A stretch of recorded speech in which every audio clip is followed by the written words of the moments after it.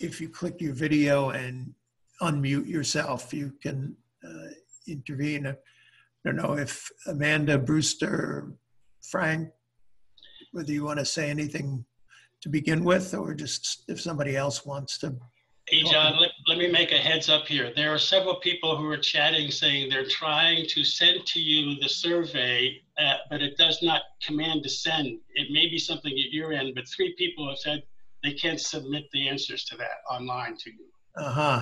Well, and I see one person said that I just went up to 70. That was stupid of me since I'm above that age. So just put yourself in that upper category. We will extend that indefinitely in terms of the age. Somebody else, you have to answer all 3 questions before the submit button becomes available. Is what Joel is saying. So that's, if you're not aware of that chat function at the bottom, that would allow you to both comment and see what other people are saying. Okay, Angela, I see a hand up. Go ahead. Yes, I'd like to answer all the questions, but the first question, I can't say I was active in the anti-war movement because in 1968, I was only 11 years old. So I only became anti-war much later when I worked for the U.S. government at the U.S. Embassy in Laos and at the U.S. Consulate Ho Chi Minh City. What years were they? What years were they? I was in Laos 2000 to 2002 in Laos, and then again in 2011 and 12, and Ho Chi Minh City 2007 to 2011. Okay, well, we probably crossed paths at some point. That's right. Or at least we're in the same city. I've met you more than once. Okay. So at any rate, that's fascinating. And John, I mean, as you come on, John, this is say Frank. that about yourself. Do introduce yourself so that people know who you are. Yeah, who was speaking? John, it's Frank. I'd be interested in hearing some more about how your experience in Laos in particular, I guess, led you to become anti-war. Okay, let me bring that to the later on, because that's a very post-war situation she's talking about. So let's stay on this time period. Dennis has his finger up. So why don't you unmute yourself, Dennis? Can you unmute yourself? Yeah, okay, go ahead. Sure enough. I was on the call last week and found it fascinating. I think this is a very commendable project because, you know, we're all, or most of us are Americans and have been brought up with the idea that history is bunk. And so May 1970, which was the most incredible campus eruption the country has ever seen, has totally disappeared down the memory hole. A lot of young people today have never heard of Kent State. I was interviewed by some nice folks at a thing called Interference Archive in New York who did made a podcast out of it, which I've got to listen to one of these days. But when I went and talked to them, they were all under 30. And most of them knew what Kent State was, and none of them had even heard of Jackson State. Right. Now, for our generation, that's heresy. Right. I mean, you come out of those events and stayed political. Somebody says Kent State, you always say, and Jackson State. I mean, it's you get it wrong, but you say it. What? You get it wrong, but you say it. Right. The Jackson State people are very determined. Well, yeah, it's not the same. It isn't, and I accept that. Actually, people should read Nancy Bristow's new book on Jackson State, which is excellent. Just published. I think she was probably planning to do a book tour and stuff like that, you know, times to the 50th anniversary. Right. However, I think the thing that I missed last week, and I would hope that other of the old heads who were involved at the time here would talk about it. I mean, that was an insanely exciting, vibrant time. I mean, you didn't know from one day to the next. You know, were you going to a demonstration? What were you doing? What was the next particular task?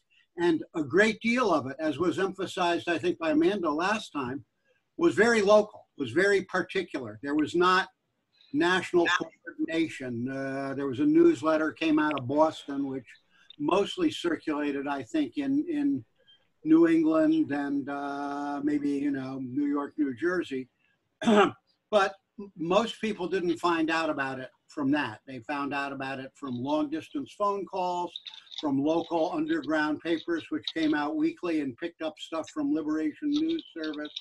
It was, and, you know, I mean, my campus, let's see, we took over a computer and held it for ransom for $100,000. What campus was that then? That was NYU. I was at the Uptown campus, but we took both campuses struck while we were still in New Haven. You know, all the campus left was in New Haven for the thing. And we, you know, the demo was called and we voted to, you know, strike. So we went back to campus to call the strike to find out that the campus liberals, you know, the kids who were headed for law school and maybe a career in the local Democratic Party had already called the strike. And that was hugely, I mean, I don't know everywhere, you know, New York's a political venue, but in a lot of places, well before Kent State and in a lot of places, even before people got the national call, people were out. Yeah. And so that was, you know, let's see, within the first week, we took over a computer and held it for a ransom for one of the Panther 21. We took over the NYU print shop. We took part in demonstrations downtown on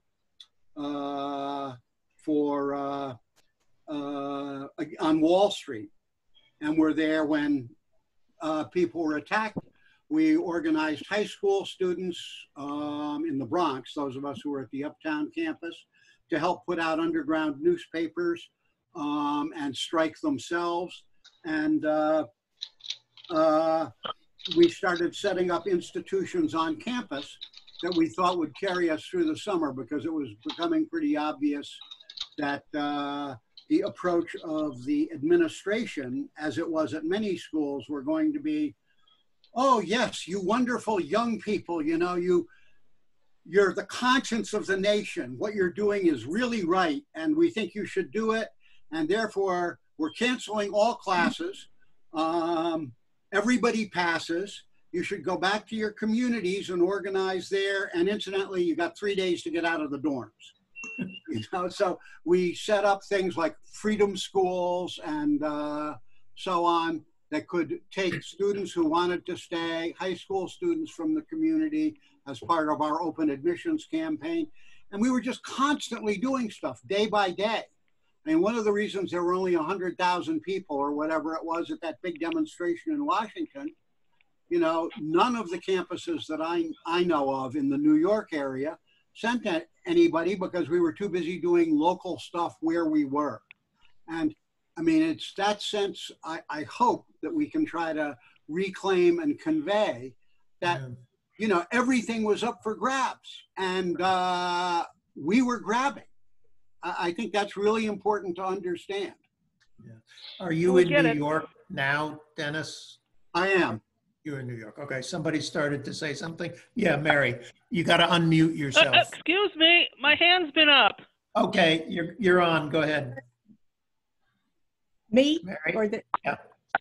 I was thinking after last week's session of another influence that hasn't been mentioned, but I know I'm not the only one, who belonged to the National Student Association. Made it really, one of the Dump Johnson movement came out of that, Allard Lowenstein from New York. But I remember between 66 and 67, David Harris gave a speech about the war, and the resolution to end the war lost by one vote, and it was like 371 to 370.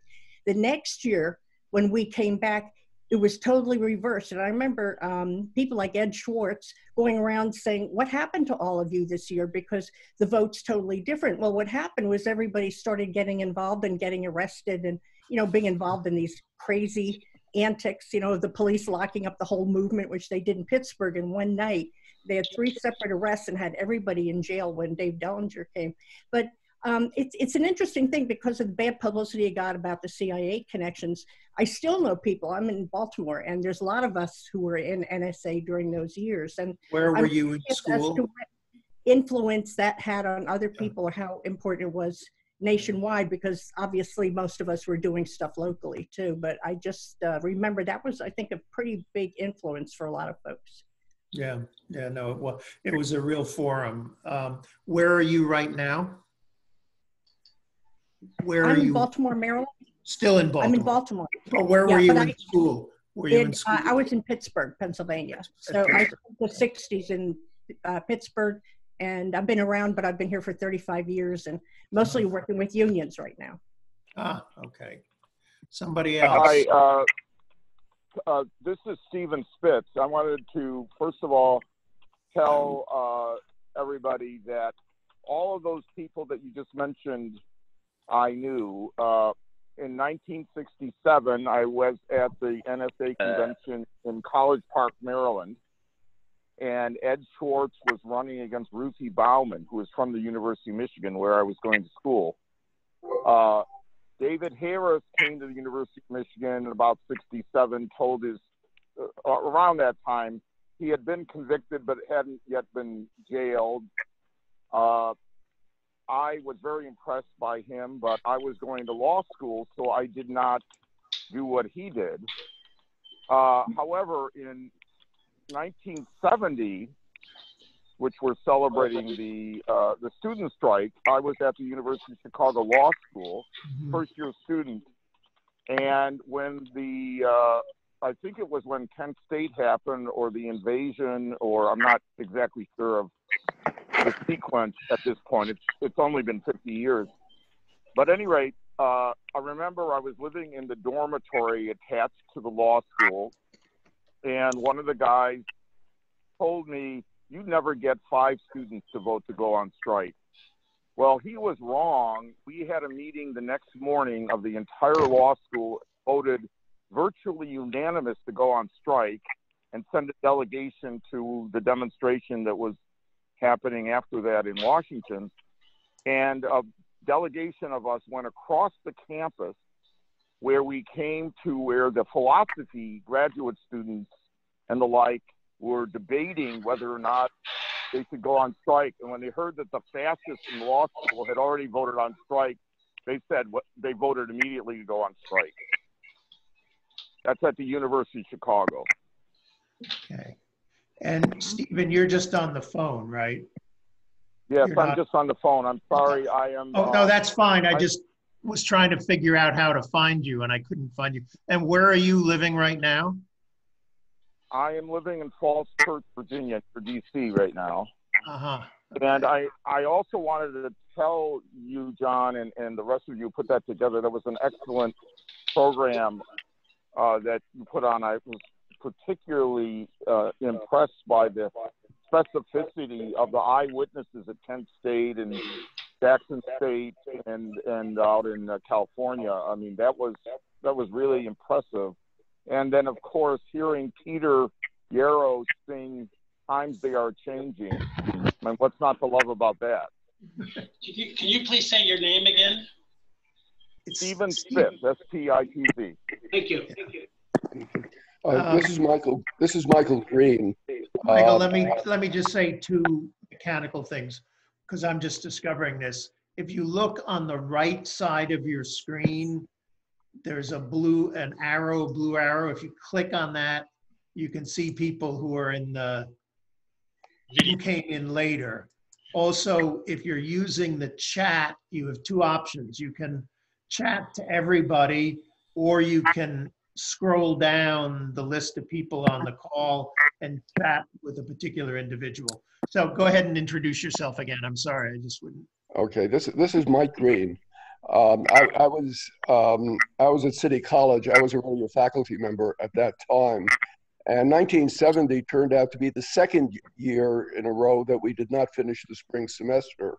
The struggle in 1969 was not so much around the war as it was for open admissions and for bringing minority students into City University, which was mostly all white, or nearly so.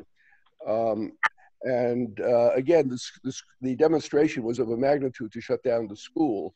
I don't know whether anybody sent a delegation from the college or not. I went with a different group, which I think, John, you may have been a member of it. This Committee of Returned Volunteers. Committee of Returned Volunteers, yeah. I think I remember you from there. Yeah. But in any case, the college was shut down for a second year in a row. And it joined with all of the other schools that were shut down.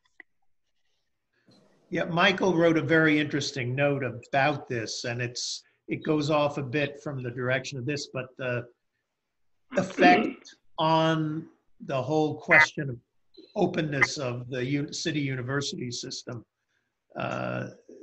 was so mixed up in the question of the war that it had some longer term effect on the local institution. Hello. Which is still going on. Hello. Okay. Yeah. Who's next? This is Steve Jones. Can you hear me? Yep. Hi, Steve. Hey, where are you, Steve? You've got trees in the back. I'm in Cincinnati, Ohio, and I listened to the last program last week. Brewster had asked me to see if I wanted to get on, and I said yes. I was a student at Kent State from 1968 to 72.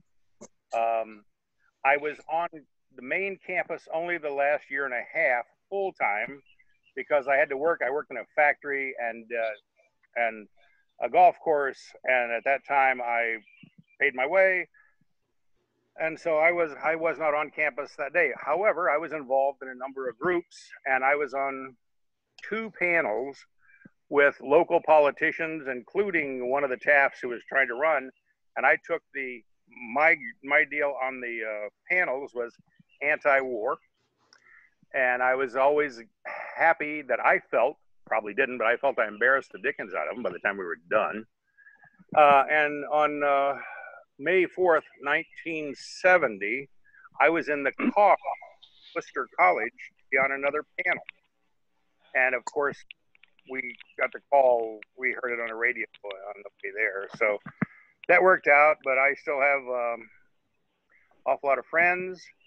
And the issue that I have, because I was not there, but the mother of one of my classmates was there. And that evening on May 4, she brought her shawl, her sweater, 4 or 5 handkerchiefs full of blood where she's a nurse and she had tried to stop the bleeding. And because of that, I had several friends say, are you going to go this year to the commemoration? I couldn't handle it. So I was not planning on going. I wasn't there, but I was half a degree away. And so after that, then when I did move to the campus fully, I produced some TV shows, a couple TV shows, and did the news on TV a couple of times. And on May 4th, 1972, I was a student of Charlie Brills, who was one of the head of the photography department, and CBS there, and we that year we planned. I did a number of things planning, of course, on the campus. We planned I don't remember how many minutes, 4 minutes of silence or whatever, I don't remember. And CBS came and interviewed me, and we were involved all the way. Yes. Great. Natasha, you've got your hand up, I think. Yeah, I've had it up for close to 20 minutes. Sorry, I Okay. just noticed the symbol. It's there's some. I'm also one of those people that's using their phone. So okay. I see that I showed up twice. And where are you calling? I'm calling from Portland, Oregon. Okay. And I was a freshman in college, Beloit College in Wisconsin, at the time of Kent and Jackson State.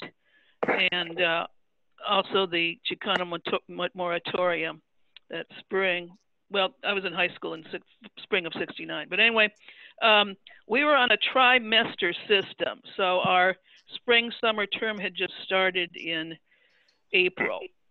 So we basically decided we could not go on strike because we would blow the whole trimester. And so what we did was we had different campus actions. Now, our campus was small, but it was a very liberal campus. I'd say 75% at least of the campus were anti-war. Not everybody was active, but that was the general sense of the campus. So one of the things we did was we wanted to do outreach to the community. So there was the Beloit Corporation.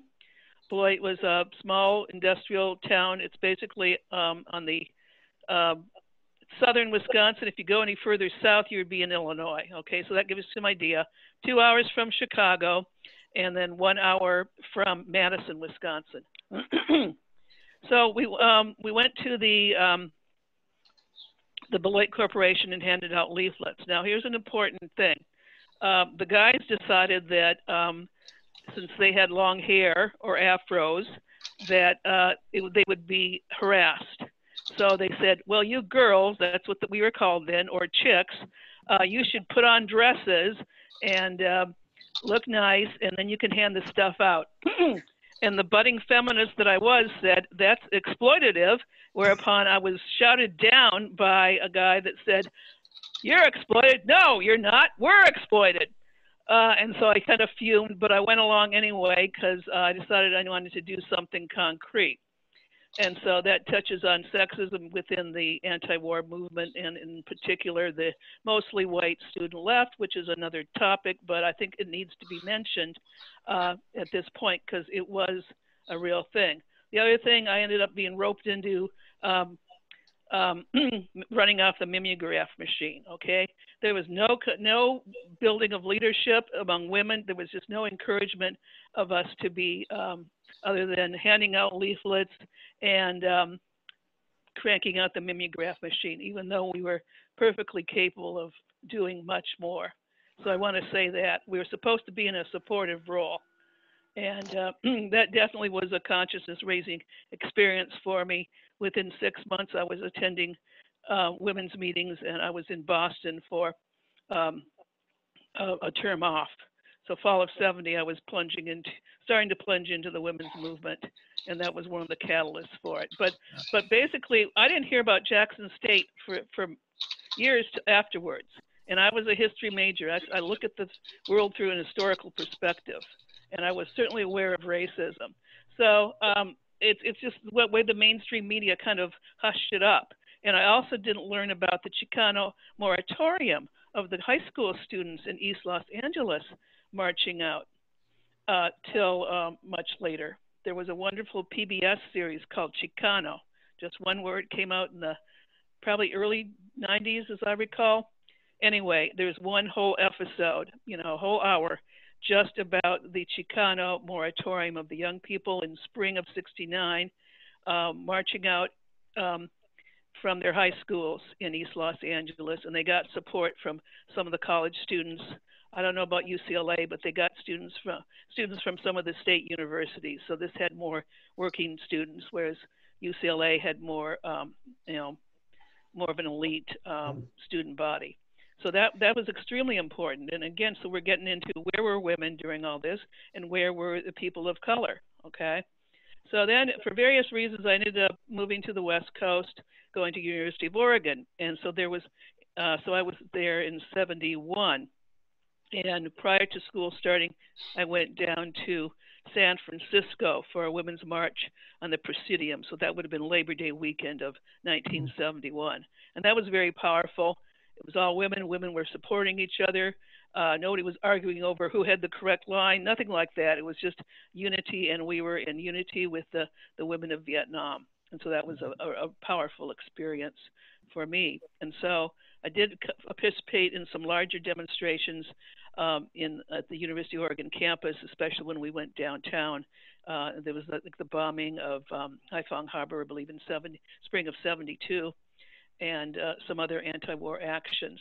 But primarily by that time, I was mostly involved in the women's movement because that spoke to me. That's where I was listened to and encouraged and supported. So it's kind of a mixed history, but it was absolutely an event that young people were affected by. Yeah. And have you written? I mean, this is a question generally to everybody, and you noticed it on the poll whether anybody has written a mini memoir or an account of those years and made an effort to get it into the local history museum or university that you went to, or there are a number of national collections of anti-war stuff. What I did do, John and others, was for my master's, which I completed later. I went after years of community organizing and union organizing and teaching and different things. I went back to get my master's, and I did my thesis on the social movements of the 60s and 70s. And since there were a lot, I focused on the anti-war movement, the Black movement, and the women's liberation movement. So that hasn't been published, but it got in. I got out into at least my cohort in grad school. Yeah. I think that I don't want to take time on it now, but I think the issue of getting people's personal recollections written down while we're still capable of writing them down is. I want to ask. We were thinking of breaking into these small groups, and there are 43 people, so I'd probably break it into 5 groups, and then just for people to spend 10 minutes together and then come back. One of the things when we come back I'm interested in is having Bob Levering talk about the 2 films that he's involved with that would be relevant to everybody on this call. But is that okay? Do you want to try this, how this breakout room system works? We've had people who've done it who's found it very useful, and all I have to do is, there we go. Maybe I'll do 6 rooms, and you will be in a room, and we'll give you 10 minutes and then call you back.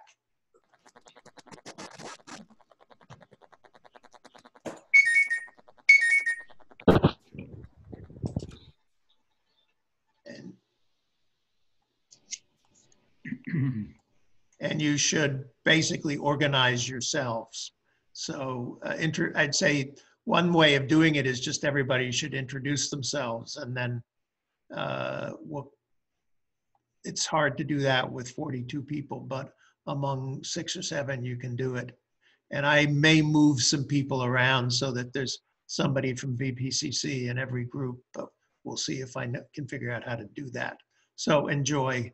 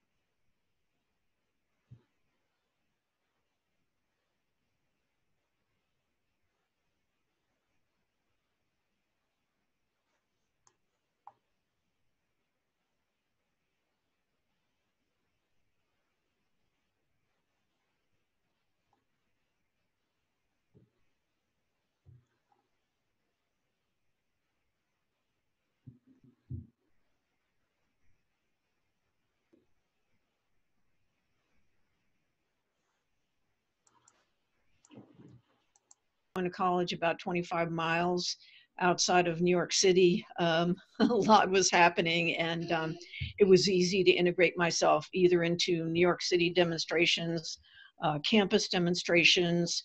Drew University was across the street, and highly principled religious folks who were anti-war, and kind of I tried to work with them and say, hey, come and help me organize on campus.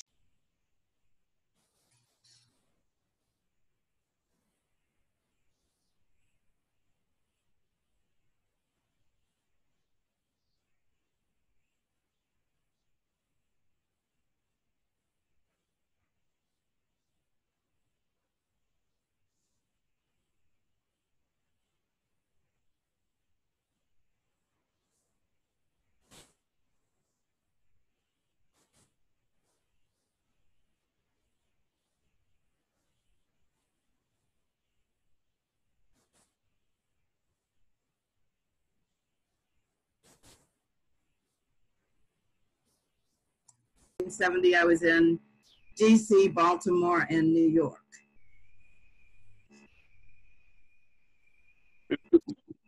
This is Stephen Spitz, and I currently live in Falls Church, Virginia. In 1970, I was in Chicago.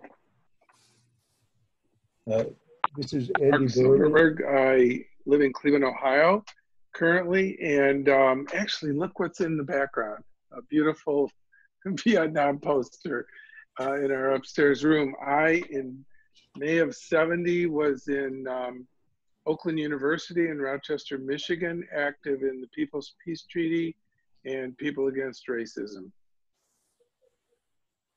This is Andy Berman. I live now in Minneapolis, Minnesota. At the time of Kent State and Jackson State, I was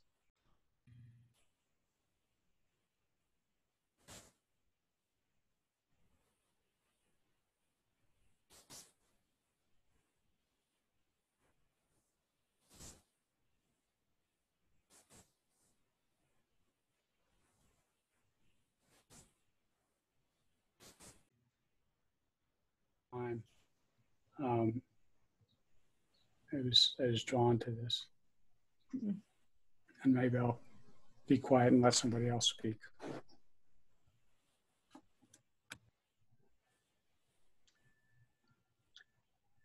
Well, it sounds kind of quiet. So I'm Lance, and Lance Woodruff.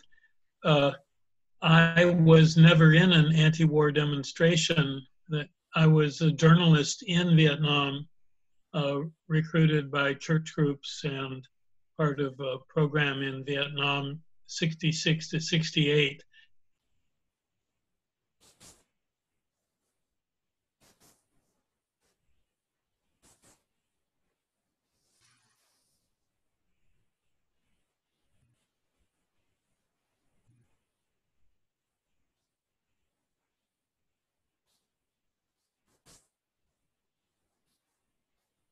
But I remember distinctly watching it on TV with my dad, who said, pay attention to this. It's going to be important to you one day. Some years later, I joined the U.S. government as a Foreign Service officer. I worked in different places, Middle East, found my way to Laos, and again in Laos and later on in Vietnam, working in both of those countries after the war. I evolved into a pacifist.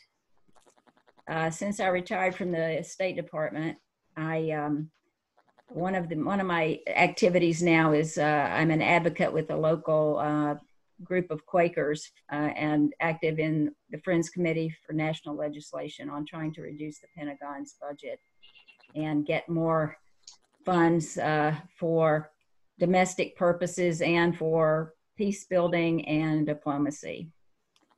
But I spent 7 years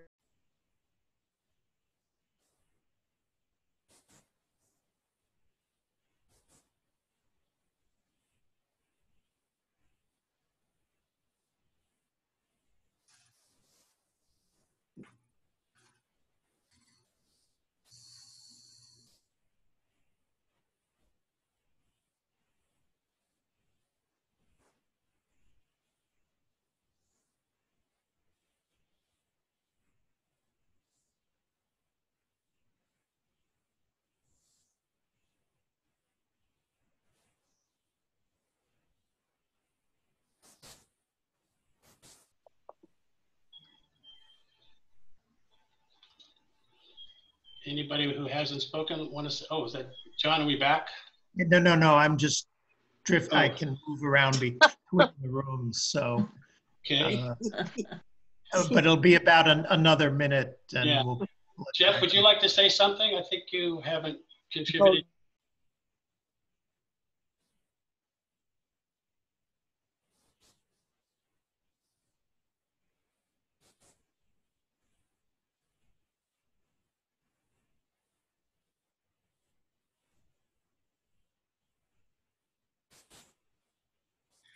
So we're going to do about 2 minutes. Oops.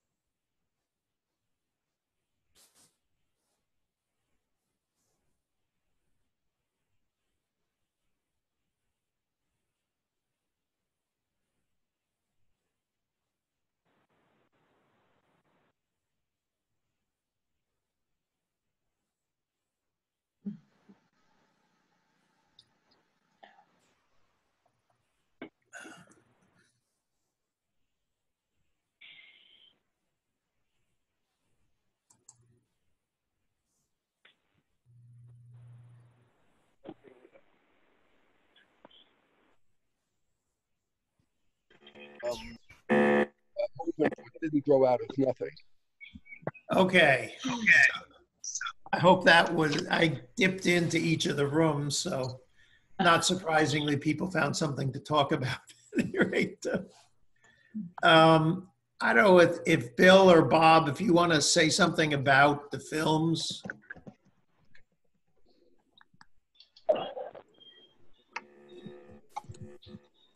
Bob Levering, Bill Prince. Yes, do you wanna... yes, I'm here, but I wonder. Okay, well, there's two films that I'm involved with, but I think Bill would be a better person to talk about the Boys Who Said No. But anyway, The Boys Who Said No is a film that we've been working on for, I don't know, is it 6 years now? Started with a reunion of draft resistors. And it's specifically about draft resistance. I don't know if Bill Prince is on. I'd rather have him describe. Sure. So go ahead, Bill. I'll say yes, it started with a reunion of draft resistors here in the Bay Area, including part of it at David Harris's house. And the reunion was filmed, and since that time it's been under production. It's pretty close to finish. It tries to tell the story of draft resistance from the West Coast and also from the East Coast, and also within the Student Nonviolent Coordinating Committee. And part of the story about SNCC is the way that draft resistors stood on the shoulders of SNCC and took inspiration from the civil rights movement. And we're hoping that we can channel our film when it's done so that people today can take inspiration from the story of the resistance. And www.boyswhosaidno.com. Very good. And Bob, do you want to say about the other film? Sure. We just started this about a year ago, and our working title is The Movement and the Madman. And we're focused on the year of 1969, between Nixon's inauguration and the moratorium in October and the mobilization in November. And we're, you know, at the present time, we're conducting oral interviews because it's pretty impossible to do any more, you know, in-person talking head type interviews with people. But, and then we're getting a wide selection of people, you know, including people like Mort Halperin and Roger Morris, who worked on Kissinger's staff, you know, in the White House.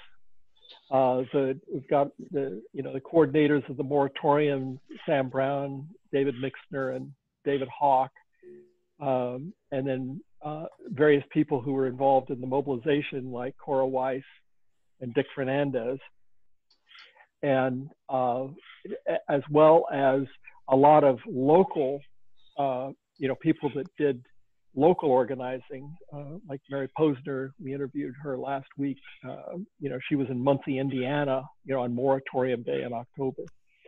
But anyway, that's, so we've got a wide variety of people that we're involved with, historians as well. But we're telling the story of what impact these demonstrations had on Nixon's policy in Vietnam.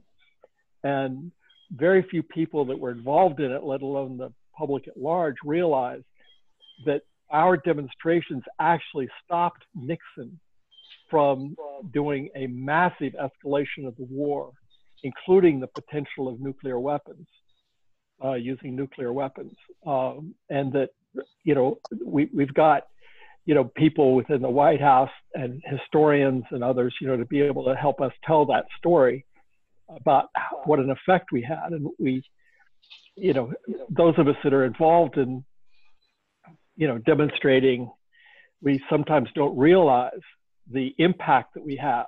And this is a case where it's actually a very specific impact right then and there. Oftentimes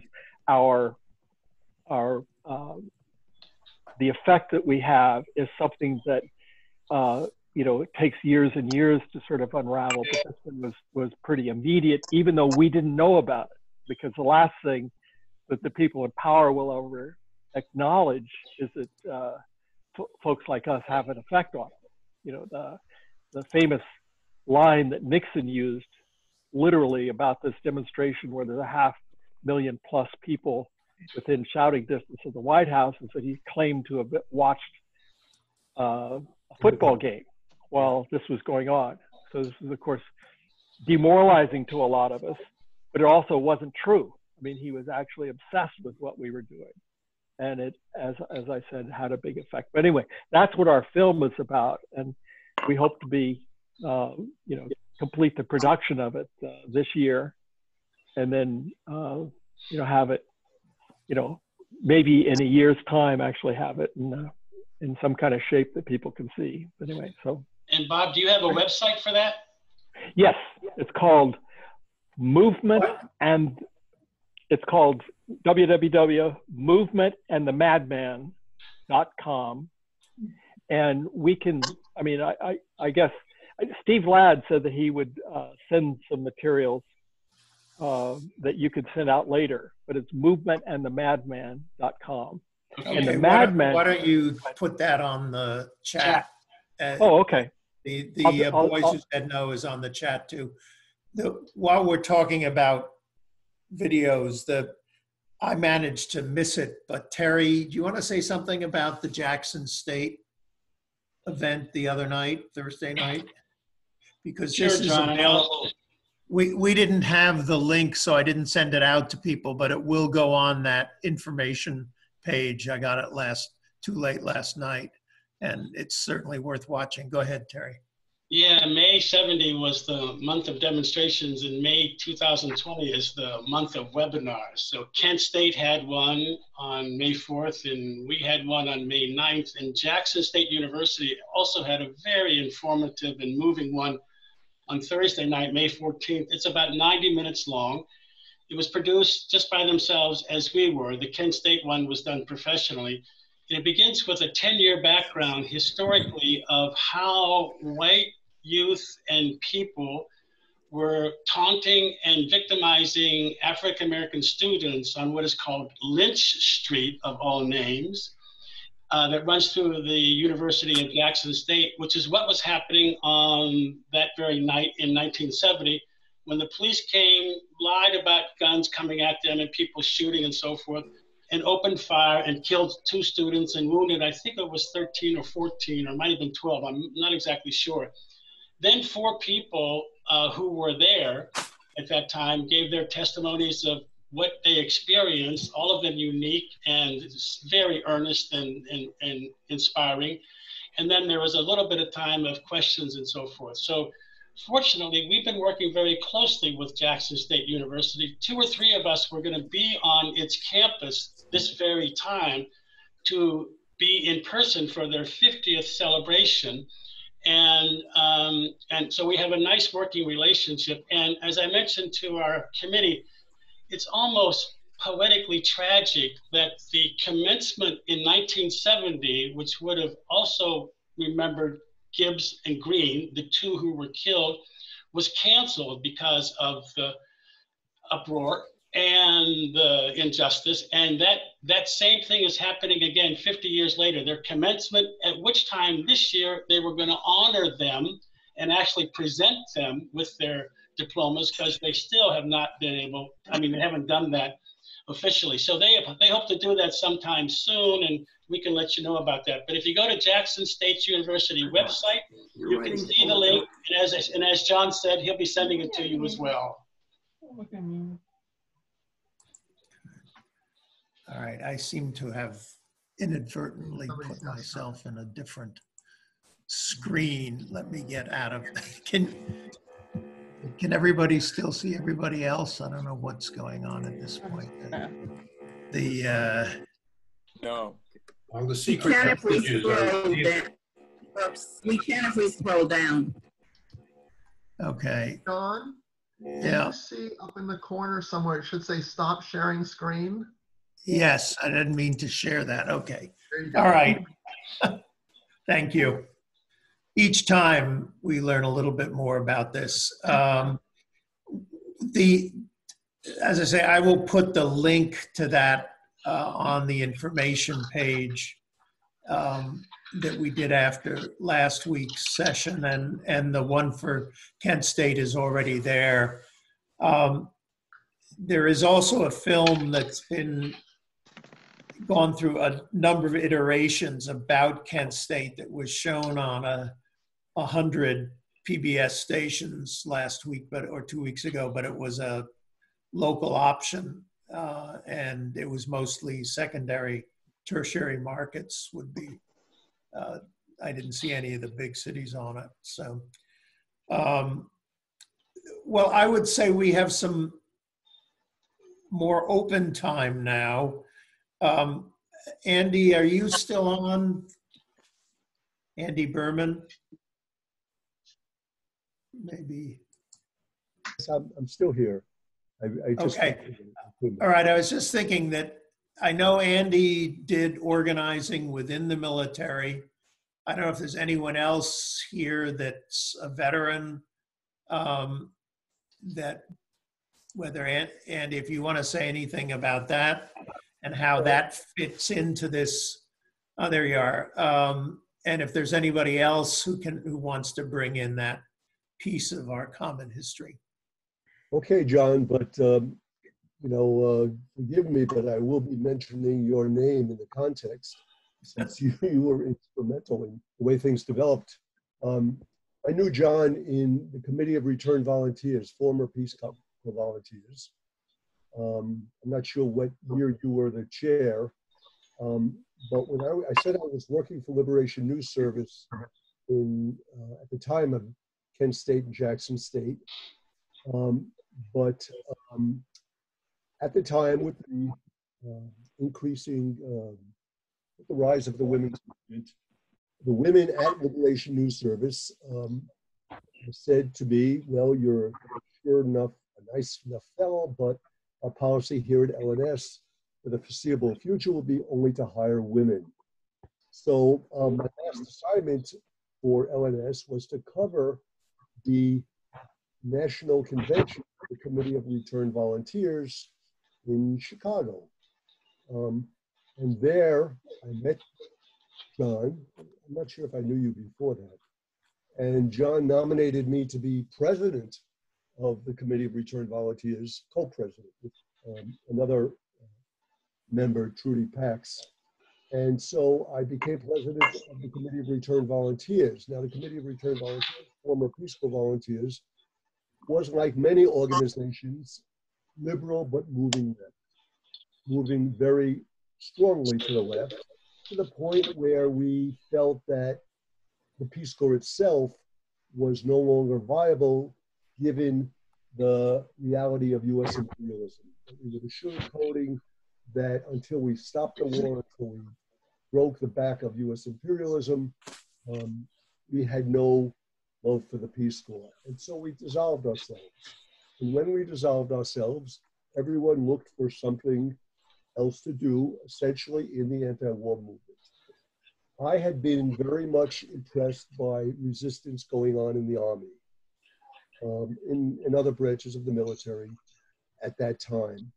And it struck me after going on a demonstration at Fort Dix, New Jersey, where I got tear gassed with dozens of other people when we got on base with our anti-war banners, that we needed to be on the side of the GIs. And so I enlisted in the Army. And for 3 years, I spent time in the U.S. Army, in Germany, in several bases in the South, organizing at the coffee shops, writing for the underground newspapers, holding demonstrations where we could. My philosophy at that time, kind of towards the latter part of the war, was that just keeping a presence of anti-war activity in the military was healthy. And in fact, I think it was very effective. I think the military decided that ground war was no longer winnable, and they moved to the air war. In any case, I did spend 3 years in the military. Got out just at the time the Paris Peace Accords were being signed. I was harassed, hassled, I was threatened. I was moved from one base to another to get away from organizing, but I did survive. And I survived to this day. And I don't know the viability. I think it's very important to understand that soldiers, even those that are volunteering, because they're still all volunteering, are there. They're not the enemy, of course. They need to be integrated into our work wherever it is. And I'll stop. So thank you. Is there anyone else who came out of the military into the anti-war movement in this call right now?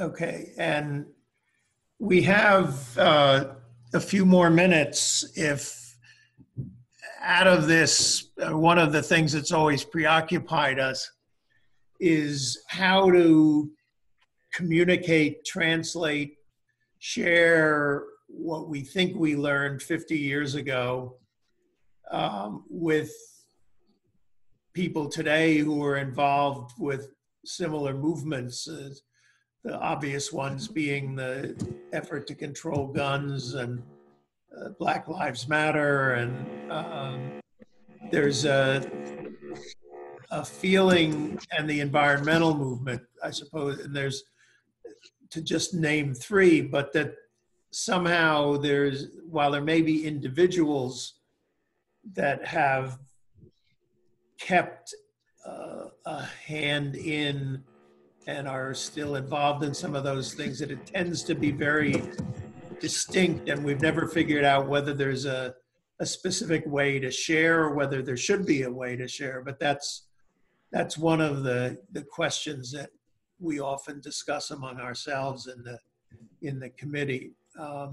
But so I would throw that out, but if there's anything else that anybody wants to talk about more generally, please raise your hand or wave your hand or just start talking. Yeah, Suzanne, go ahead. go back to the veterans for a minute. I did some work. I worked with one of the first Black draft resistors, and I was amazed at how courageous he was to determine that he was going to go to jail instead of work to be in the military in any kind of form or fashion. And then I met the Vietnam Vets Against the War and did some work with them. And some of the things that I wasn't in the military, but some of the things that resonated that I thought were important was how they had been indoctrinated to dehumanize the Vietnamese and anybody in Southeast Asia, and that they were drilled constantly in the racism that was needed for them to completely dehumanize the people they were going to kill, men, women, and children. And so that was just intense. And I know one of the guys one time told me, don't approach me from behind because I might kill you. You know, so the level of violence, the level of discrimination that people were indoctrinated to and drilled in, made a big impact on me. Anyone else? Yeah, I have a comment. If you can you hear Joel, me? go ahead. Yeah, the environmental movement is actually quite relevant because, first of all, the Pentagon is a major source of carbon dioxide itself, but it was also employed to protect the shipping of petroleum and U.S. petroleum reserves in many countries, so that there's a really important tie between U.S. strategy in the form of protecting petroleum sources and the environmental movement. It gets worse as the Arctic opens up, and multiple countries, including Russia, for example, are looking to the Arctic as a source of petroleum. So the connection is fairly direct, actually. John, I think Joel Schwartz. Go ahead, Jack. Joel Schwartz was trying to speak. Right. I thought he would. Go ahead. Yeah, that's me. So I just wanted to sort of second what Andrew was talking about. You know, I was also at a demonstration at Fort Dix like 2 months after Kent State and Jackson State. And I don't know if that's the one you were talking about, Andrew, but we were there. It was Armed Forces Day, which we called Armed Farces Day. And it was, you know, everybody was really nervous and scared. I mean, we were marching on the base, but because it was 2 months after Kent and Jackson, you know, we just had no idea what the reaction was going to be. And at a certain point, a truckload or two of soldiers got out of the trucks that they were in and started approaching us with guns that had bayonets on them. And, you know, we all were scared shitless and we didn't know what was going to happen, but nobody was going anywhere. And then as they got closer, we sort of realized that there were no clips in the guns. And so we were a little relieved. But when they were right up next to us, a guy right in front of me, he was holding his rifle up like this, and he turned his palm around, and on his palm was a peace sign. And it was just one of those light bulb moments for me, which, you know, I cry about when I think about it now, you know, where I just sort of realized, wow, these guys are not our enemies. They're the same as we are, you know, and, you know, I mean, that has stayed with me my whole life, that moment. And so I just wanted to share that. No, that was my feeling. Let me, Edwina had her hand up. So go ahead, Edwina. Edwina, you need to unmute yourself. Let me see if I can do it. Let's see. Okay, you're unmuted. Go ahead, talk. Oh, okay, great. I guess a couple things as far as veterans. But you've covered up the camera with your fingers. Whoops, sorry. Okay, there you go. Okay.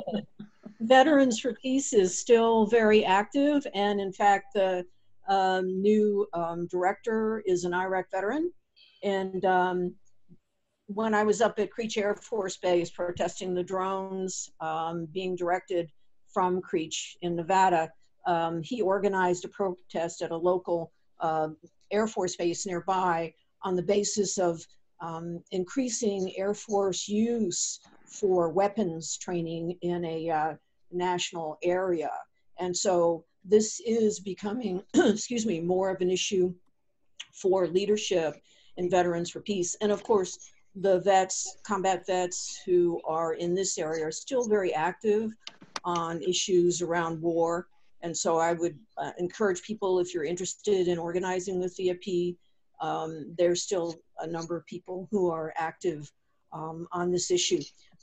I would say in terms of being involved with younger people or younger organizers is if you still have the time and the energy to be involved in organizations, to go in with a attitude of respect and to kind of listen and see what people are doing first before kind of coming in and saying, well, I've been an organizer in the past and here's what I see. Of course, if you're asked, you know, what your past experience is, that's important. But that's what I would say. I'm participating with a lot of younger people in immigrants' rights issues, on Palestinian solidarity.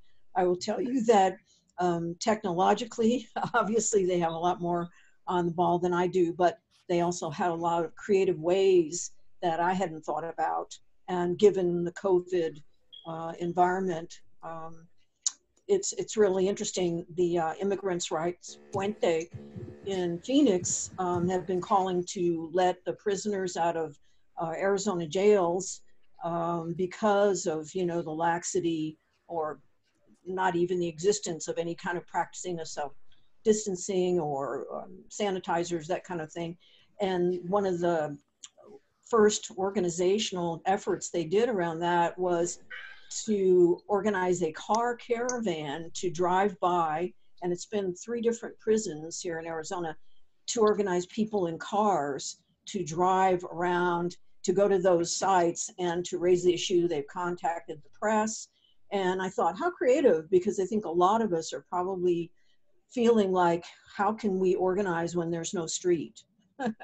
And there's no opportunity for that. So that was really exciting and I thought very inventive. So I think, you know, listen to younger people and then kind of bring your experience when you can. So still lots of issues that we still haven't resolved. Many years, right?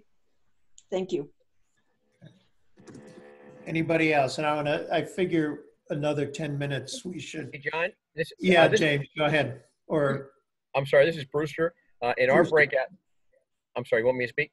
Yeah. Yeah, go ahead. Our breakout session, Amanda, who was the youngest in our group, we asked her about, gee, what should we be doing, or how does she see younger people being engaged in these today in progressive organizing and politics? And it'd be interesting to hear, Amanda, what you expressed to me in writing. Why don't you share what you said? Amanda's on page 2, at least on my screen. Hi. Yeah, so I was messaging with Brewster a little. He had asked me, you know, what we should be doing to get more young people involved in organizing and in social movements and things like that. And I was saying that I had actually noticed recently among a lot of people my age a big uptake in interest in that kind of thing, sort of around the COVID-19 crisis, and seeing the way that class issues have been really revealed by the impacts of the virus. You know, it's a really, I think Edwin was talking about, it's a very interesting time to try to organize people when you can't really do any of the things that you would normally do. But I hope that that can sort of continue beyond, you know, outside of a global pandemic, that that will continue. And I was also saying that I think that sharing like your guys' stories about organizing against the war is really important for young people to hear, just to sort of combat this feeling of like helplessness that, you know, you see mainstream politics and you see that nothing changes, and you see, you know, how much power these corporations have. It's really easy to feel like there's nothing you can do. So I think hearing your guys' stories is really important. Thank you. Thanks. Angela, did you have your hand up? I couldn't, yeah, go ahead. You got to unmute yourself or I'll do it. Okay, I got it. Yes, I just wanted to recommend, I think that all of the causes that you mentioned that we might intersect with that are worth teaming up on are represented by the Friends Committee on National Legislation, Friends as in Quakers. I'm part of I'm the non-Quaker in our Quaker group of activists, and they advocate on all the peace and social justice issues, and they put together, since Trump was elected, 300 teams around the country, and they're continuing to grow.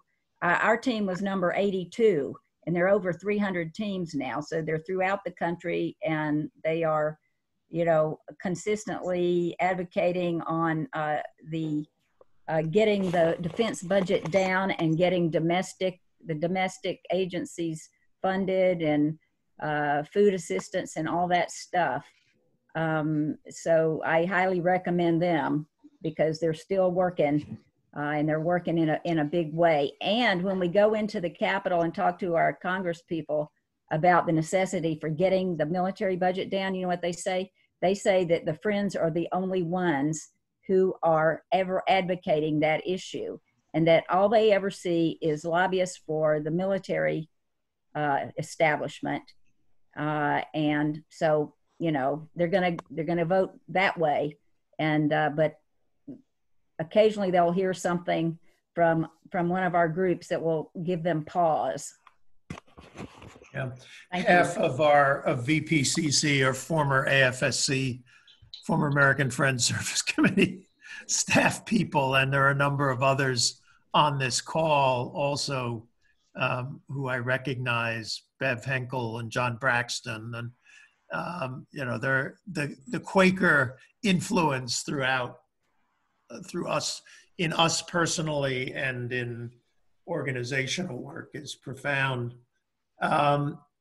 James, did you have your hand up? Yeah, briefly, I just wanted to follow up on what Joel said.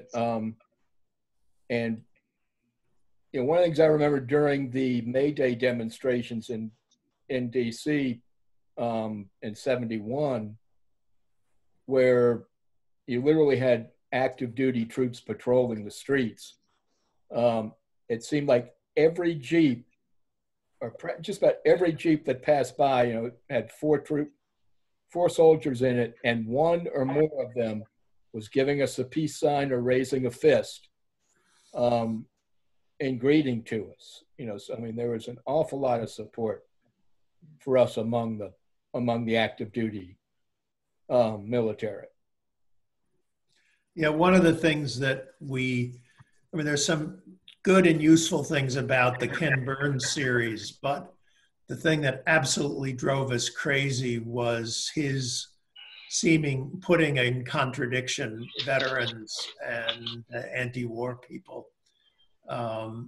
And, you know, the relationship, and I think we'll see that surfacing around the VVAW anniversary, the big march in Washington when John Kerry gave his testimony and people threw their medals back. Hopefully that will bring back into focus the relationship of veterans and activists, and the veterans who became activists. You know, and to some extent, Ken did that because all of the people he focused on turned against the war by the end of it, and some of them actively, but he still set up this false contradiction between the peace movement and veterans. You know, Angela is not the only person on the call who has a State Department background and interest, and you know, the people went through a lot of different experiences that have wound up in the, we haven't touched so much on the question of where how we manage not to deal with the endless wars that now afflict us and afflict the rest of the world. And in my particular interest in terms of Cuba, the fact that part of the lesson for this administration of what you do with COVID is to try and make it harder on people. And there's been calls both from the Pope and the Secretary General of the United Nations that the US should end its sanctions, and particularly its unilateral sanctions, but instead we've doubled down. So that's my particular concern on the international side, but I know there are other people, again, on this call who have different interests internationally, and the fact that the problems, the things that brought us together 50 years ago are not foreign to today's experience, unfortunately. Anyone else? Yeah, Michael. Yeah. Ironically, Daniel Ellsberg, who is still around, has done a study of the effects of nuclear weapons if there were a war between India and Pakistan, and they dropped their bombs on each other's cities. Apparently, according to Bill Foster, who was the only physicist in Congress, this would produce a nuclear winter, and which would presumably mean the end of civilization at the very least. So nuclear weapons are still a very major concern, and that has not gone away. All of the smaller wars that go on forever and keep killing people in the mere tens of thousands don't end civilization, but we're still on the edge of an extremely dangerous period. Yeah, on our the web or the channel that we have on YouTube, where all the videos are from the conference in 2015, there's a very nice interview with Dan that he did for the conference we did on the 50th anniversary of the Pentagon March. Carol, you have your hand up, Carol Jensen. Can you unmute yourself? Yes, yeah. Okay. Putting up my face because I'm in my car, and anyway, but I wanted to say, and I'm sorry to have come on late. I was an hour off. I'm on the West Coast. That's no excuse, but I wanted to say something briefly related to the role of faith communities, because I understand that hasn't really been a topic so far. I know specifically related to the strike and the events of May 1970, that a number of campus ministries, Jewish and Christian campus ministries around the country were deeply involved in that. I was at the University of Washington. My Lutheran campus minister was a guy named Bill Hershey, who was also the clergy and laity concerned about Vietnam staff person for our area. And a number of us, just my own experience, got involved through that and in our campus activities and the demonstrations. But I think even more importantly than the demonstrations was how organized ourselves to go out and speak in congregations. And this was before that sort of more massively, like around 72 with the Honeywell Project and so on. But in 70, not many people in mainline churches were certainly protesting the war, and a number of students did go out. I was one of those people, and I think it played a role at the grassroots level in contributing to much more education and to also gradually turning the tide of public opinion. So I wanted to raise that, especially since it hasn't been raised before. Yeah, no, it certainly was a very important part of from the very beginning. I mean, how many draft councilors operated out of church basements was when nothing else was visible. And Frank. Yeah, Frank, go ahead. Go ahead. I just wanted to pick up on that point, because I think that in the current moment, one of the things that we can all do individually, and we're all connected to lots of networks, is what's most, the one thing that we can do, I think, to change the conversation is what we did around the war, and that is introduce explicitly moral questions. We're channeled into talking about economics and politics, and what Dr. King was telling us in his Breaking the Silence speech in 1967 is that we need to introduce values into the conversation. That's what's missing. And the fact that that was present both in Dr. King's speech and before it is what really energized and mobilized and gave us the authority, whether we were civilian or military, to speak about the war. And I think introducing that both in the fighting for the history of the anti-war movement, but all of us, of course, wouldn't be on this call if we weren't still active, need to be very clear that it's the moral voice that we brought to the conversation was what changed the conversation. That's not always in faith-based organizations, by the way. In fact, the immoral voice of faith-based organizations can be a part of the problem, but it doesn't change the fact that that is a critical component that we brought then and that we need to bring into the current conversation. Lee, were you raising your hand? Yes, yeah. Go ahead. Just a quick comment. I teach high school, and one of the things I always think about when dealing with young people is what I'm talking about, what was going on in the world at that point for me? So 50 years ago, this happened. So if we're talking to a young person from 50 years ago, think about what happened in your life 50 years before. We're talking the teens, the early 20s, before the anti-war movement. And what were you thinking about? How much were you reflecting on the movement in the teens and the 20s? And I think most of us weren't. And so it's a challenge to us folks to figure out, I think, how do we not make our movement just ancient history, but also still have it connected. And I also did want to share just real quick that people did, I was activist at UC Berkeley in the late 70s, early 80s, and we definitely learned from folks. There was, when people talked about not hearing about Jackson State, whenever we heard about Kent State, we also heard about Jackson State. So that was good. Chicano Moratorium, we heard about that. 10-year anniversary of the Chicano Moratorium, we sent folks down and all that. So at least in the short term, in some areas, we learned a lot from Great. And where are you right now? I mean, other than your background, I don't think you're in this gorgeous place. Oh yeah, that's the background is Death Valley. Right. Okay. So where there, but it's the virtual background.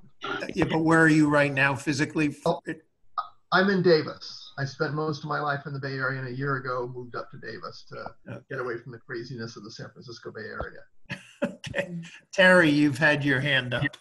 John, I just wanted to follow up with what Carol and Frank were saying about the role of the religious constituency, and though it's not as visible today as we might want to see, but there was one reference to FCNL, which is useful. Another one is the Poor People's Campaign and the movement led by Reverend William Barber from North Carolina. I invite people to go to that because it talks about militarism and poverty and racism a la the Martin Luther King Jr. speech of 1967. And that campaign is organizing a nationwide activity to protest, perhaps with signs in your yards or maybe with cars at certain places on June 20th of this year. So please see if you can participate in that. And it will also have local clergy. I just was on a 1,000 phone call conference the other night about that. So I encourage you to take a look at that to see what you might be able to do where you're located. Both John, Frank and can I Terry. just one other quick thing. Go ahead.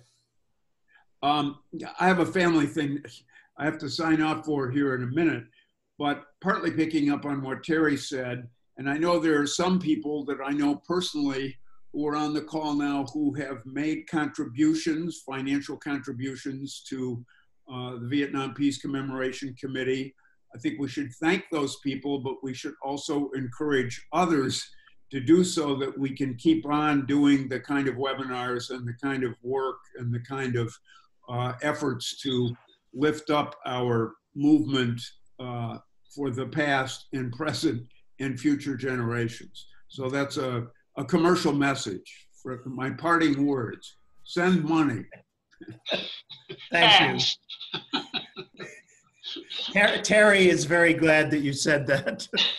Well, that's all right. Yeah, just send it right to me. That's fine.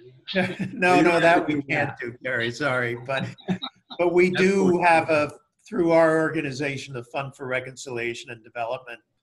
It is a 501c3, and we serve as the fiscal agent for Vietnam Peace Commemoration Committee. So, and for doing the webinars, it cost us about $3,000 because with Terry's work, and we hired a publicist, which I think brought us in some additional people. And then Zoom itself charges, this one is relatively inexpensive, but the webinars, they charge $140 to do. So at any rate, there are costs of doing everything, and everybody has multiple places that I'm sure are now asking you for money. But if you have the possibility, the link is on the information sheet, the online link. All right, well, I have not looked at the poll at all. We will look at that. And if you have a chance and want to send in an individual note, you've got my email address, and I'll share it with the rest of the committee.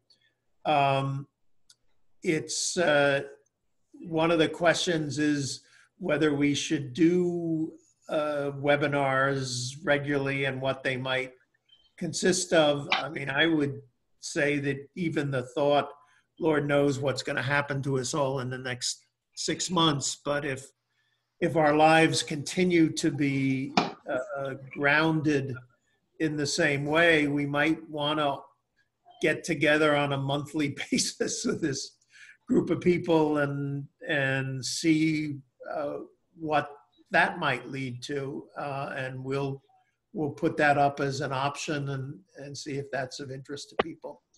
But thank you very much.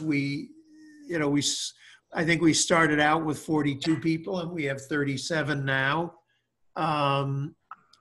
There was one question that was interested in how the Vietnamese handle the anniversaries of the end of the war, and I'm happy to answer his question and anyone who wants to stay is welcome to stay, but you can sign out individually, and we'll see you again in the future, I hope, because I think it's been useful, and it reminds me of what that 2015 conference opened up, that there's a lot of history among the people in this Zoom call and among the people we know that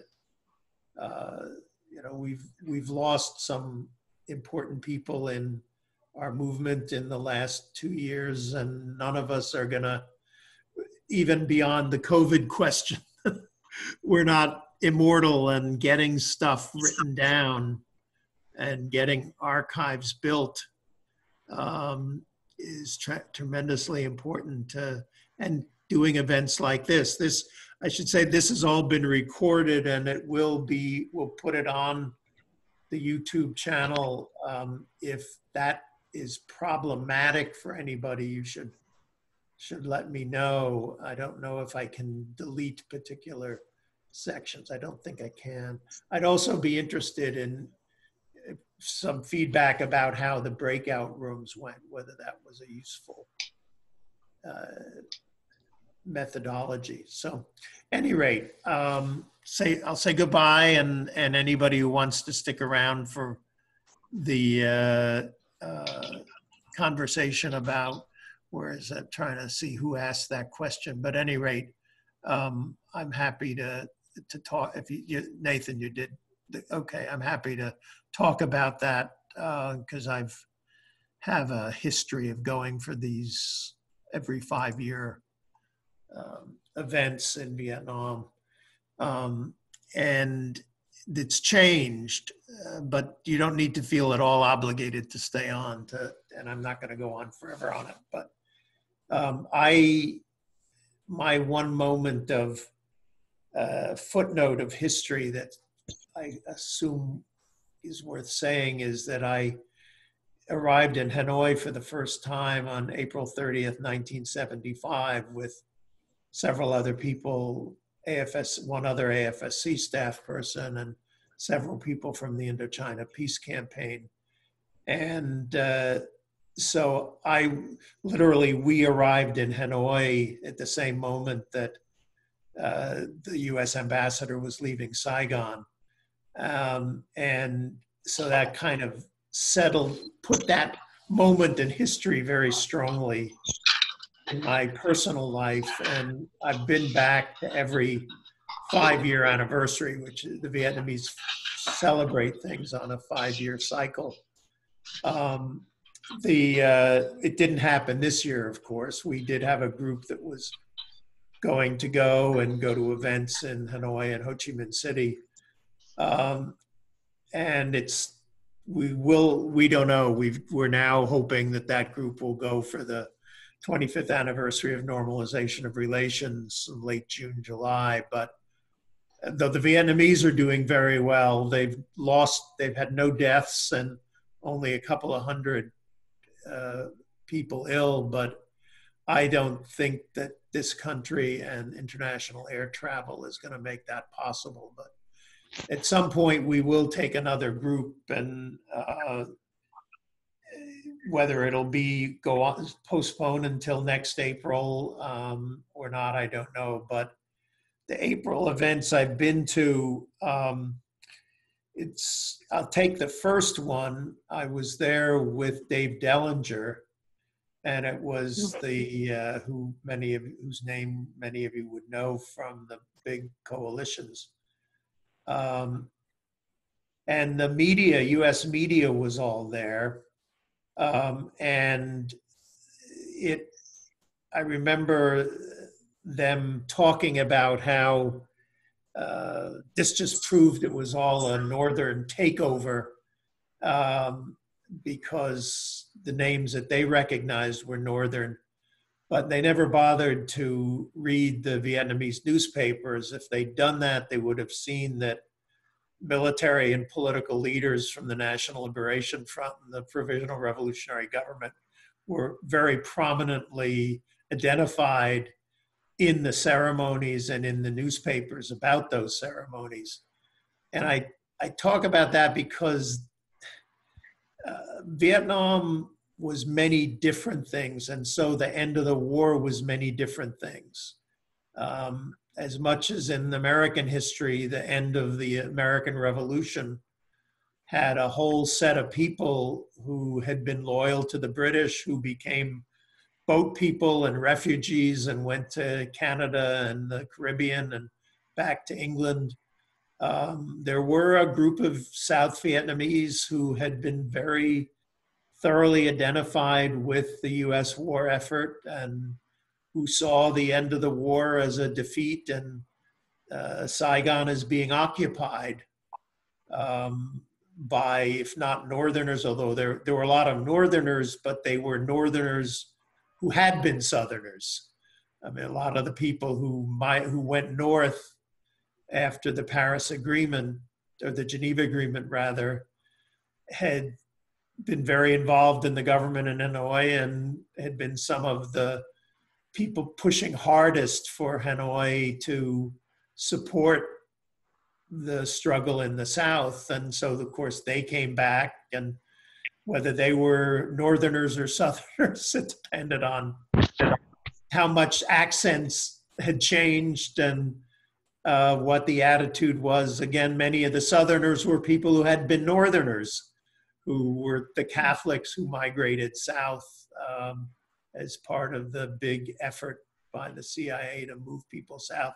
So that the situation in 75 was, for many people, liberation, and for other people it was occupation. And you still, even at the 5-year anniversary, you felt some of that difference, not what the people would publicly say, but privately what they'd say, that there still were people 5 years in who were not very happy about who was running things and felt discriminated against, and that their kids weren't given the same opportunities as the kids of people who were revolutionaries, or had been patriotic from the viewpoint of the victors. And sort of each 5 years that process evolved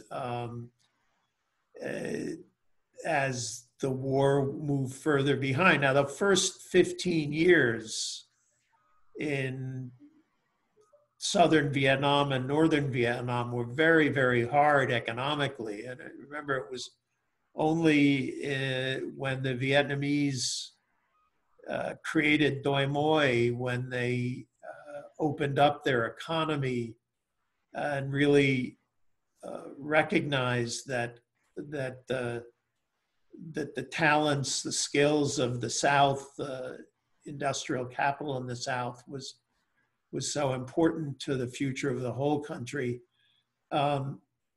that life became different. And also the US had an embargo making things more difficult, never as harsh as the Cuba embargo, but it was a factor. So, the life of people in Vietnam in the first 10 years after the end of the war was not easy, and was made worse by the fact that they were all of a sudden in another war because of the attacks from the Khmer Rouge and Cambodia, and the number of Vietnamese who died during their war in Cambodia, and then the Vietnamese who were killed when the Chinese invaded northern Vietnam. I mean, those are all things that affected people's attitudes in those anniversary celebrations. I would say for at least the first 20 years after the end of the war.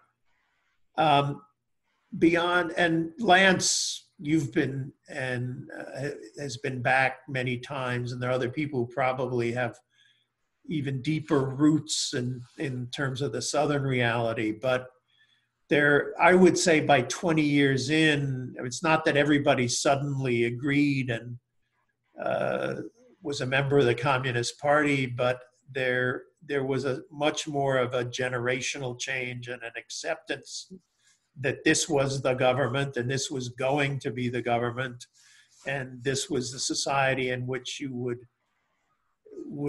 your kids would come. And a lot of Vietnamese, second generation Vietnamese came back from the United States and found jobs and spouses, so that you have a much more continuous culture now between Vietnamese in the country and Vietnamese out of the country, which is not to say there aren't still political differences around human rights questions and democracy questions. Those exist, and it does no good for Vietnam to pretend they don't exist, but there are differences there. But on the whole, for the population as a whole, it is now one country with one system, with one leadership, and the ceremonies, the 5-year ceremonies, have become more and more cultural events. Of course, the Veterans March, there's always a big contingent of women veterans, the long-haired soldiers, and military veterans and contingents of new military people. But there's also lots of contingents of social and economic forces in Ho Chi Minh City. And there, it becomes that kind of patriotic event that has speeches and lots of television. And the last time we were there, they managed to have live feeds from Ho Chi Minh City, I think Da Nang and Hanoi. And so it was like the way we do the New Year's Eve celebrations and involving different parts of the US. So it becomes a very, it's partially a political ceremonial event, but it's very much a national celebration. As I mentioned to some people, the Vietnamese were very clever. They managed to end the war and liberate the South the day before May Day. So they guaranteed themselves annually at least a 2-day holiday. So it's part of May Day, Reunification Day, May Day, and then if they're lucky, it comes at a weekend and they get a 4-day holiday. So the Vietnamese are very big on celebrating, and how much it's, deeply felt. One of the reasons that we make these trips and organize different groups is that the official relationship is so positive and the economic relationship is so close. If you have a Samsung phone, it was probably made in Vietnam. If you look at your clothing or your shoes, much of it is coming out of Vietnam, where their largest export market at this point. If you don't count the Chinese who make day trips or 2-day trips, Americans are now the largest source of foreign tourists in Vietnam. The Vietnamese are, if I put it in the introduction last time, the number of Vietnamese students in the United States is astounding. It's often supported by their own family, some with scholarships, some with support from their relatives here, but they're the 8th largest source of foreign students in the United States at this point. And virtually all of them go home. It's not the Chinese situation. And as I say, there's culturally, if you go to Little Saigon in Los Angeles, they may still have people that are politically against the communists, but the music, the popular artists, the rock and roll Asian style is just a constant flow between Southern California and Vietnam. The videos, it used to be DVDs, of course, but now it's all online, and its performances, live performances. And the Tet receptions, when we started out going to Tet receptions in New York, it was 95% Americans, including sort of old friends politically and Communist Party people and all kinds of folks like that.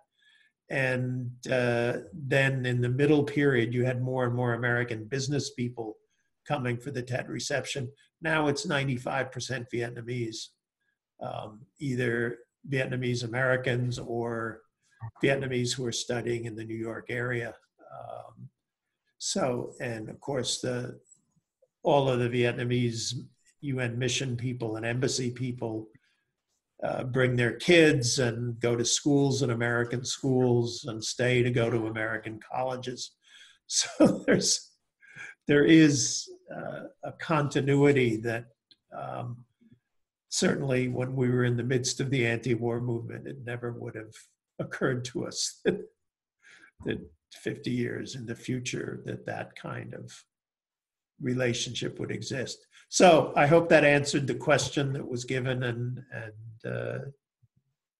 thank you. Yeah. Joel is one of the people who was supposed to be on the trip last April. So thank you, John. This is Mark.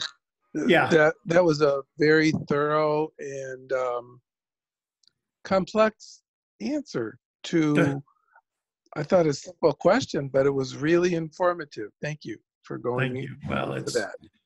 I mean, history is complex, and the people are complex, and it's just wonderful. Happily, the American media now allows people to use their own linguistics, their own ethnic names, and seeing the Vietnamese showing up and the Chinese showing up. That young Chinese reporter, I don't know how young she is, but that Trump goes after incessantly.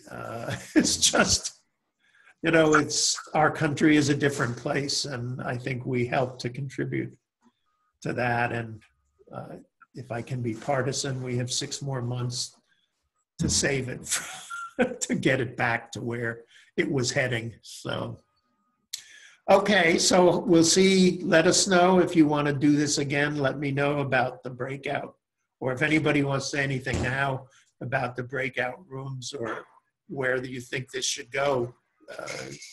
Feel free to say it right now. You don't have to. John? Yes, go ahead, Joe.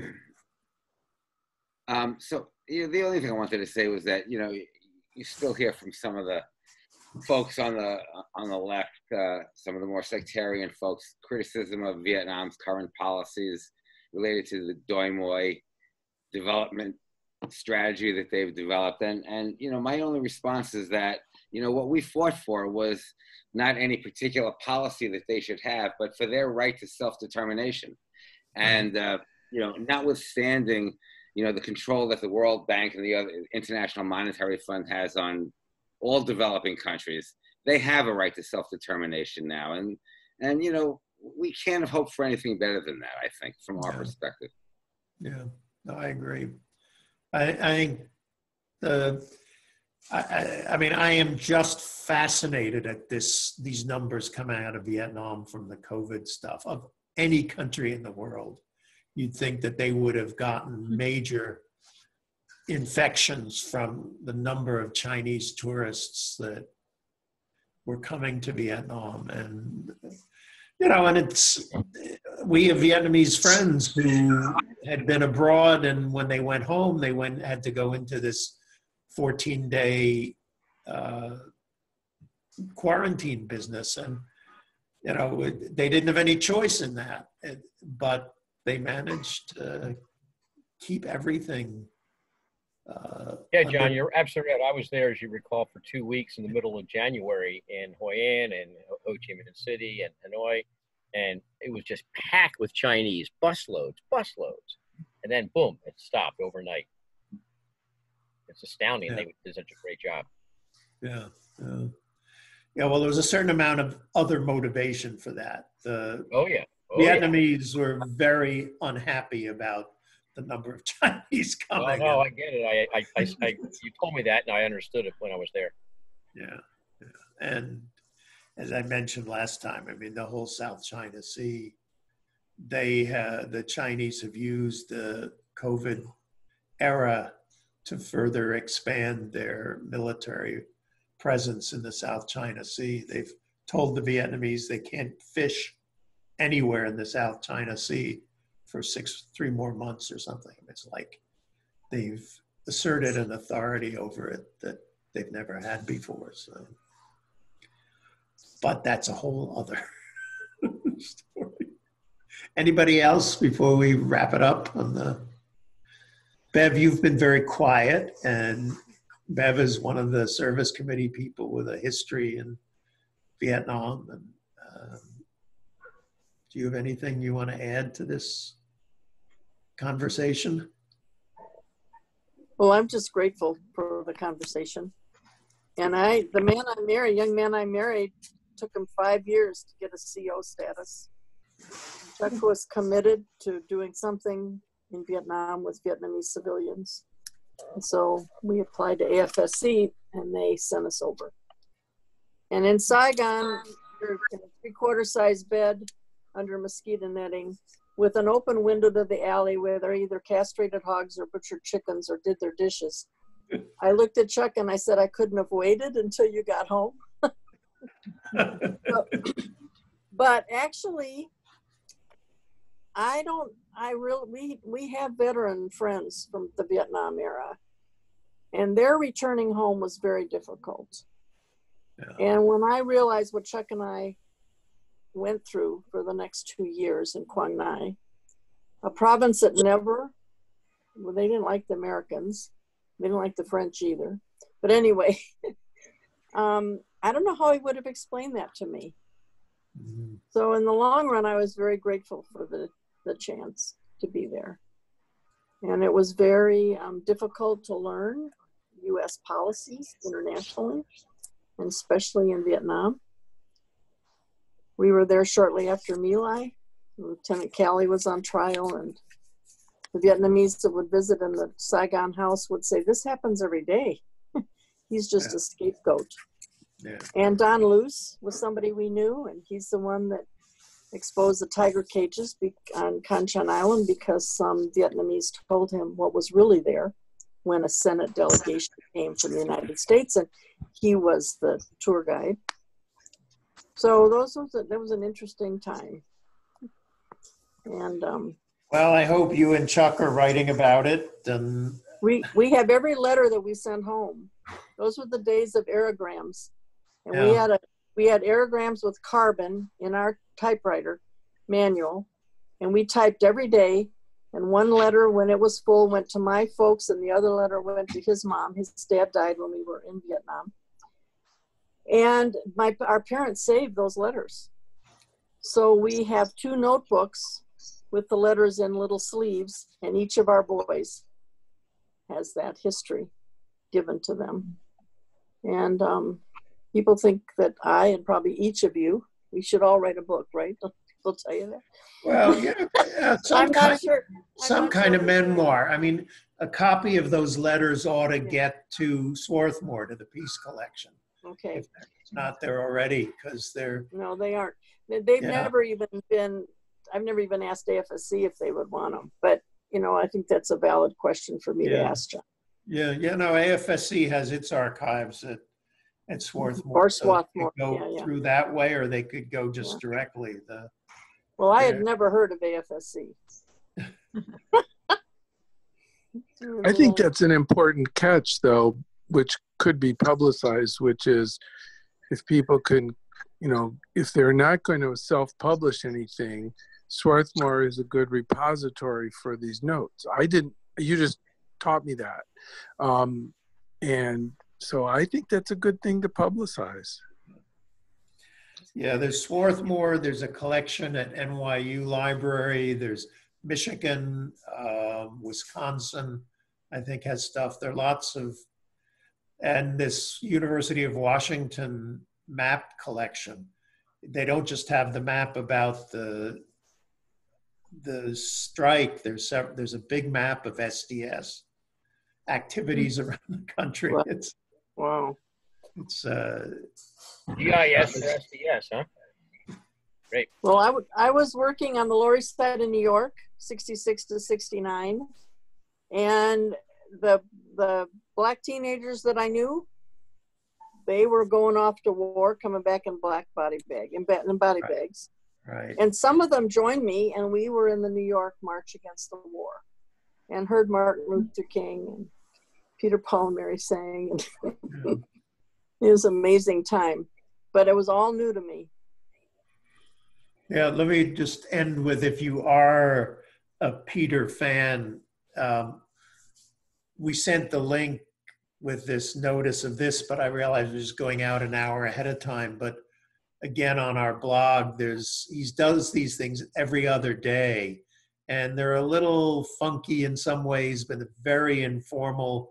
But it's like I don't know whether he is reminding himself of, he sometimes forgets in the middle of the songs, but it's like a whole catalog of American folk music in the last 50 years that's showing up on these evening performances. And he's got 50 or 60 people that are listening in and writing notes. It's a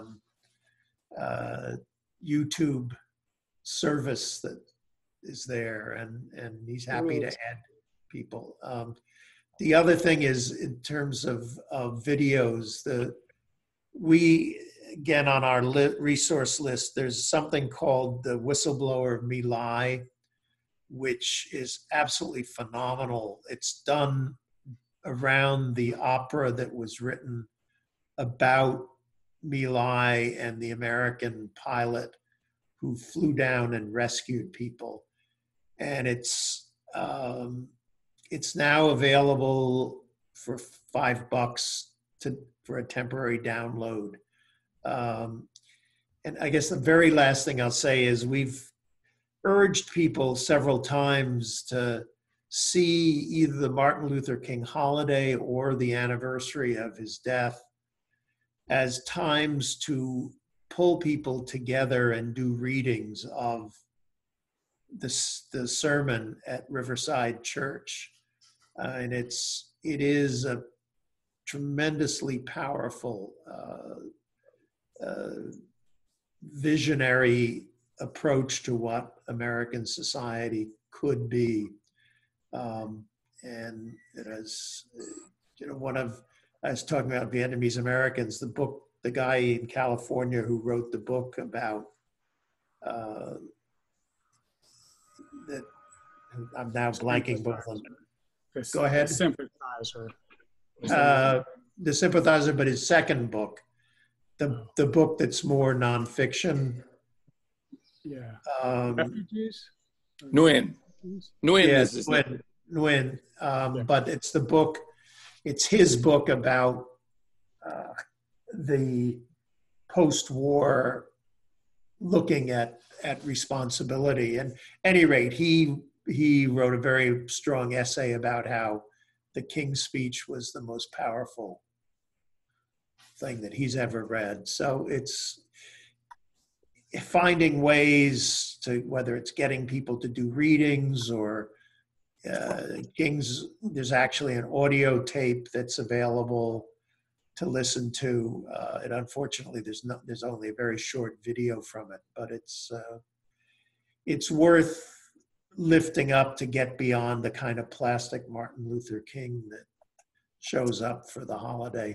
So, any rate, we've now gone over 2 hours. So, thank you very much for staying, the 15 of us that are still here. And maybe we'll see you again in a month. We'll see what the reaction is to this. Thank you, John. Yeah, thank you very much. Thank you, John. Very nice. Thank you, John. Thank you, everybody. Bye-bye. Bye. Bye.